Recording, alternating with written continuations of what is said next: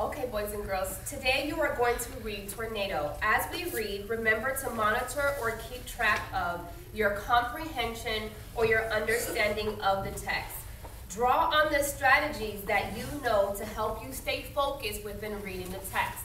When we do get to the text, you are going to notice that the words that we covered today, the vocabulary words, they're going to be within the text. Raise your hands if you have any questions about them. Okay? And remember, we can always use context clues to figure out words that we do not know.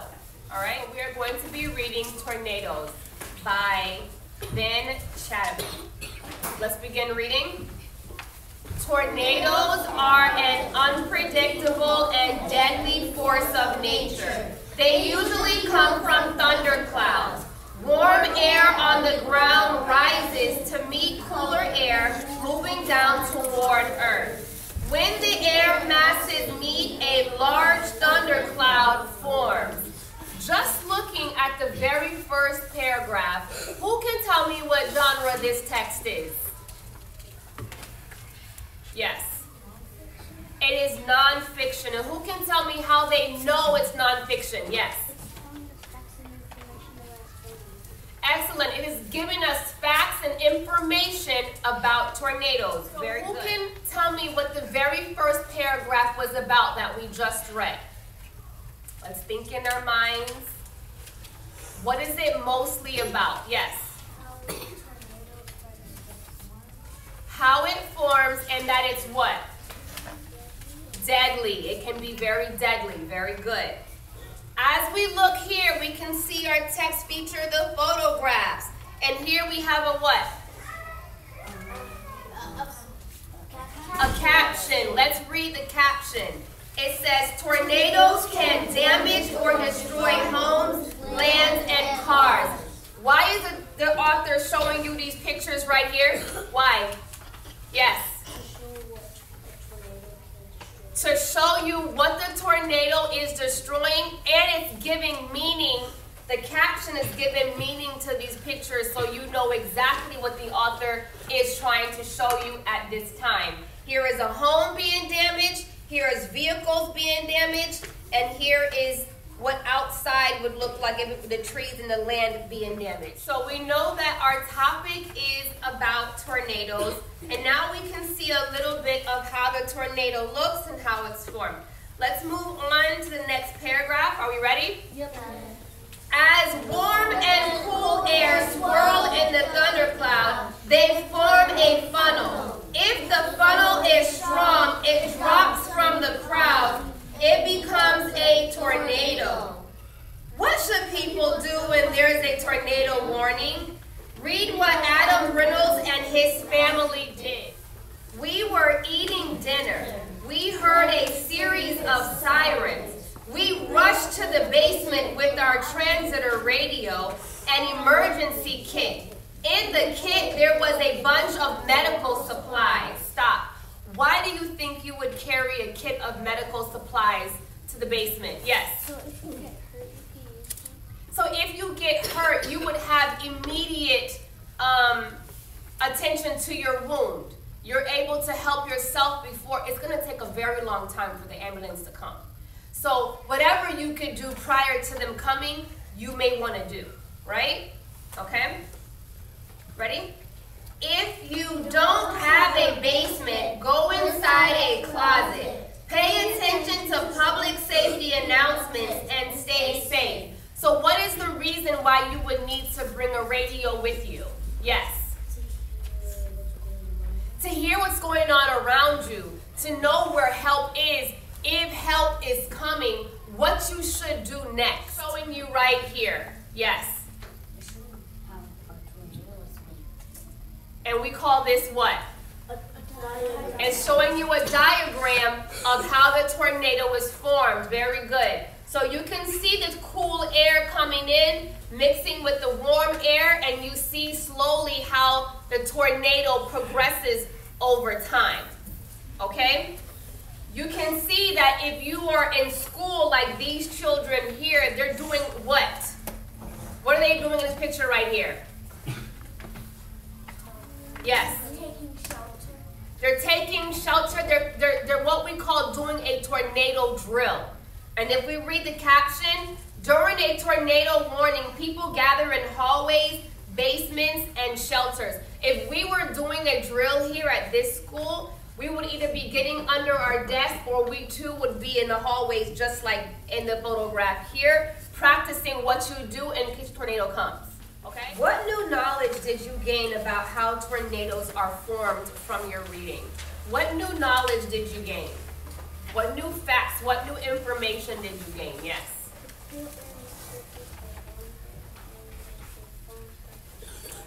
So you notice that the cool and the warm air come together and turns into a spiral.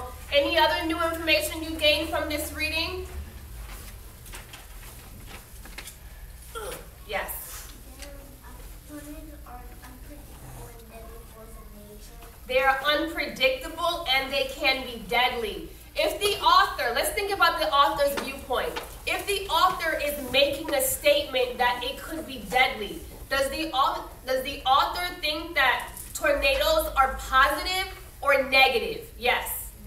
Negative. And what key word tells me that the author thinks it is negative? Yes. Deadly. Exactly. We have to look for those clue words to help us with the author's perspective on this topic. Okay?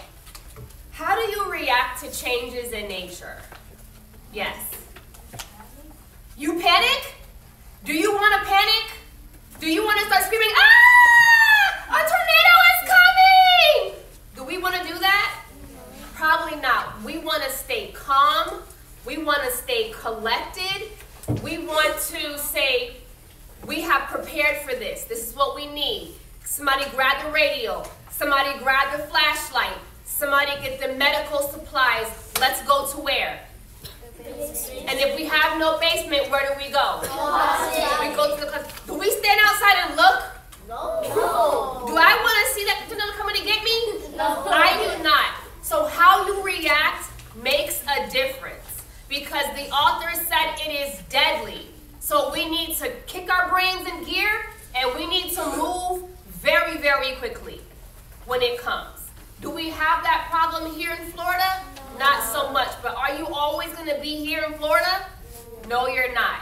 So we have to move quickly, we have to be precise, and we have to remember our drills and what we have read to know what to do, okay? So it says here in paragraph 4 that we heard a series of sirens. The series of sirens is your warnings. You're only going to get about a 10-minute ahead of time warning, right?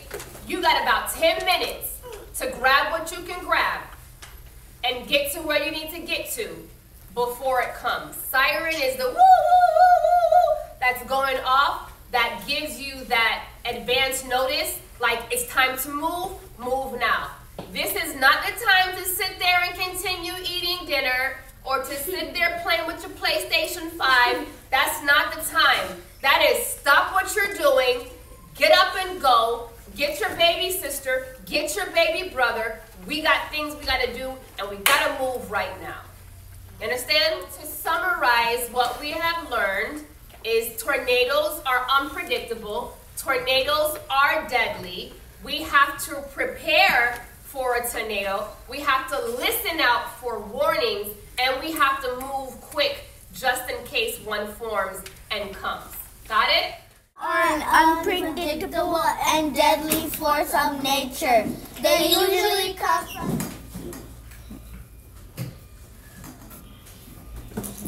Okay, we're going to watch this video on wind and water changing Earth.